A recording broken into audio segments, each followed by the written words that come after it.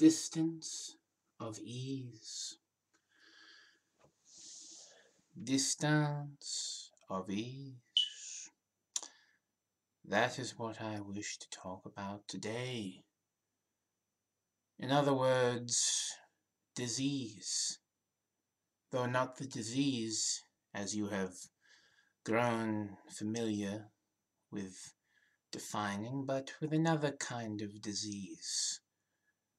The distance of ease.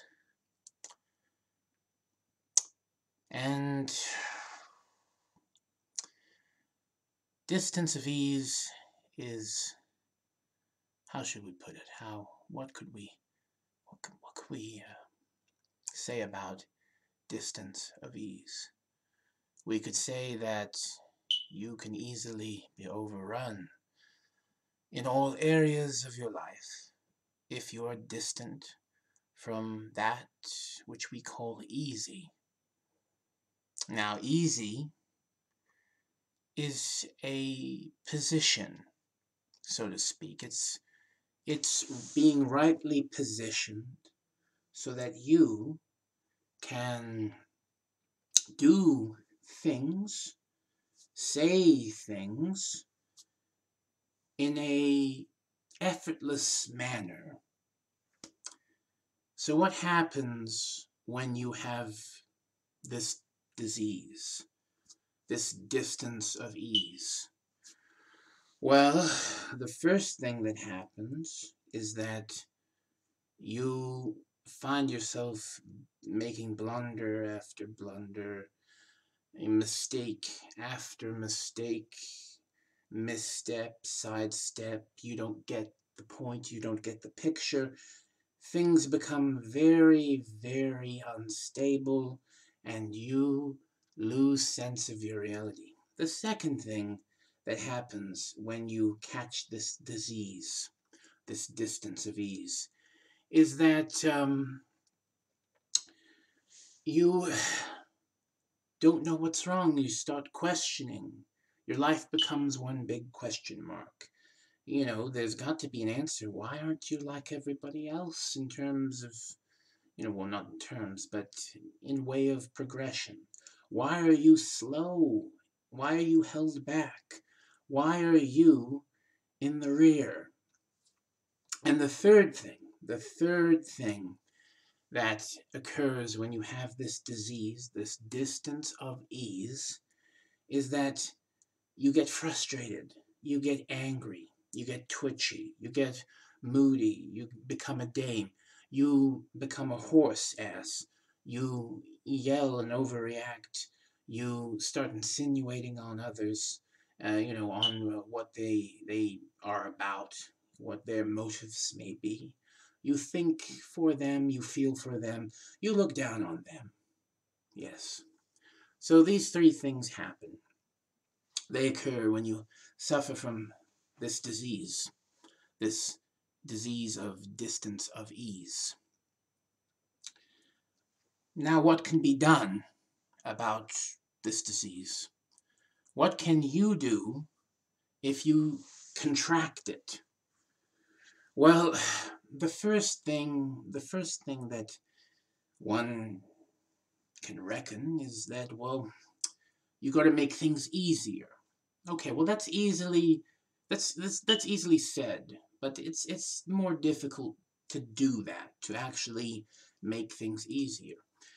So you got to look at, well, what is preventing you from making things easier? Well, the first thing are these tethers to the past. Because it's always somebody else's past, when you catch this disease, contract this disease, this distance of ease. It's always somebody else's past. It's an issue of sentimentality, but not sentimentality for your own desires of possession, but sentimentality for other people's desires of passion, namely your forefathers and foremothers. And What else is keeping you from making things easy? Well, it's the sense of loyalty, the sense of honor. Honor. I will honor thy. This, that, or the other. It's a mistaken honor, because you can't alter the past. You can't make that relation, connection, any better. You can't make that ride a smoother ride. If it's bumpy, it's bumpy. But its start point, its beginning is in the past. The place at which it can be altered is in the past. Therefore, you stall the present progress, by contemplating all the time on the past, which you cannot alter in any way whatsoever with current technology. So there's honor. There's being honor-bound. This adds into this disease, this distance of ease. But it's more than merely being tethered to sentimentality and being honor-bound to protect it. There's also this idea that you have, that it makes you a better person, that it makes you have more standing, that it instead of forming your monster without a neck, it forms your monster with a neck, so that you're not just a head on shoulders, but you're somebody to chisel, you're somebody to make statuesque. There's this vision of the future attached to this sacred boxing of the past, where you box up everything and you hold on like it's birthday presents or Christmas presents. You found it under the tree. So the vision of the future of you being more than the ordinary layman or laywoman, laylady, this also plays into why you have this disease, this distance of ease. And so these three things make it difficult for you to make your life easier.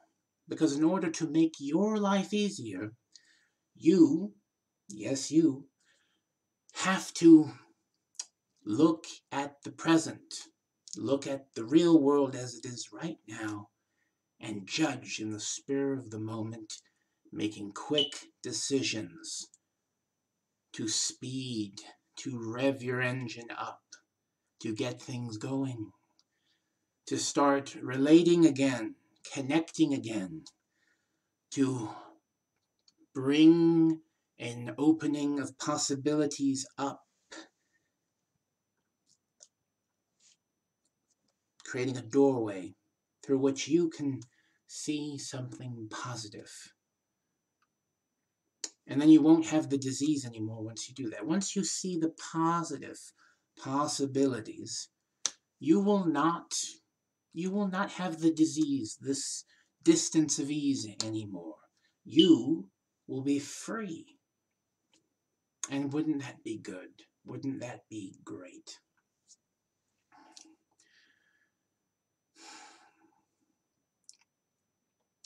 You must always remember, all the intolerably sick and twisted individuals throughout the catacombs of history who had this disease and never made it better. They never cured themselves. And they marked history with terrible, terrible stains of the sort that make you queasy, make you ugh at the past. Don't be like them. Be better than them, and cure yourself of this disease, of this distance of ease. Do yourself that justice. Have a good day. Peace. Meow.